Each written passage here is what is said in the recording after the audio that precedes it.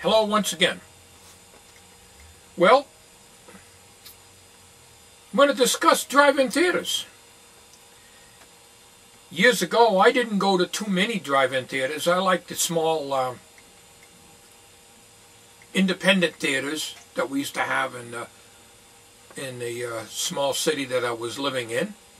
And of course, naturally, I wasn't driving, so, you know, there was like 4 or 5 little regular theaters in the neighborhood in New Haven where I was living at the time. But I have been to a few drive-in theaters as I started driving, and I really miss them. They're unique.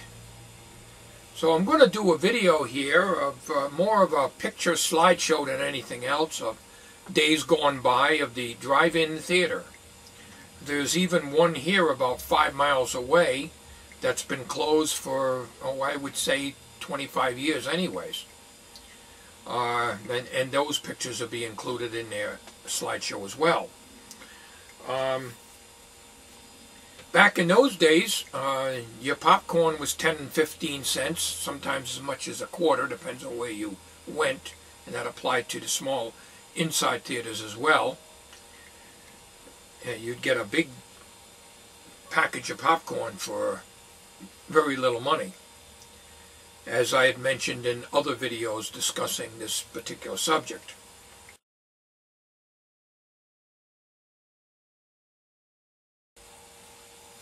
Anyways, some of these theaters, as well as selling hot dogs and hamburgers, and I'll tell you the honest truth, the hot dogs were not very good. They were fried on top of the grill, which is the worst way to cook a hot dog.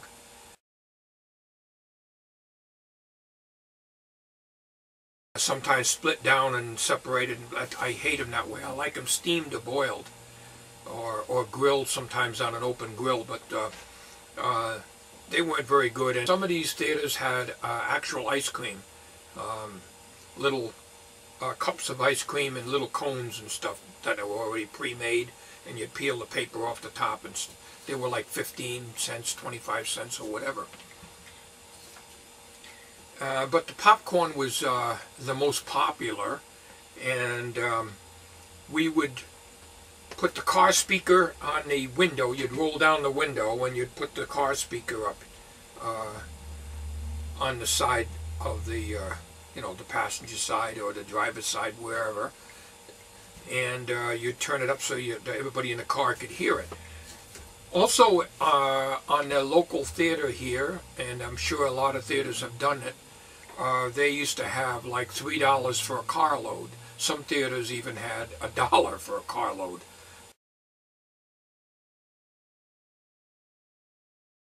But that was probably even before my time, I would imagine. So drive-ins were quite popular, and they were very good for, you know, watching movies as well as doing other things.